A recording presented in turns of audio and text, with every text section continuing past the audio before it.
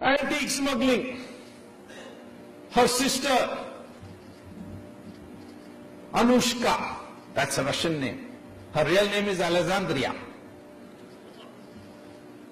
But father gave the name Anushka. She has two shops in Italy.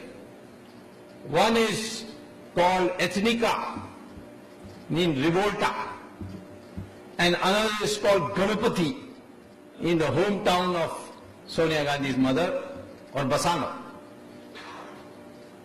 And photographs have been produced, I've put it in court, and it shows antiques stolen from all over India. Who carted them there? The LTT. People wouldn't believe me when I said that, but only now when the Italian government has announced that they have arrested 33 LTT persons in Italy, that people have come to know maybe there is something after all. Quattrocchi used to sell weapons to the LTT. And LTT has a huge presence in Palermo and in Naples and Milan. Now, of course, the Americans have got tough with them, so all the European governments are now cracking down on them, including Canada. So, anyway, antique smuggling.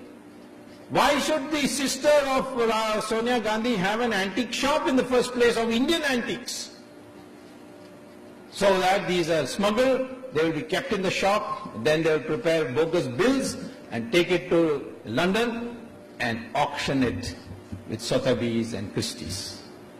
This racket also, I documented, court was convinced, issued notice to the CBI.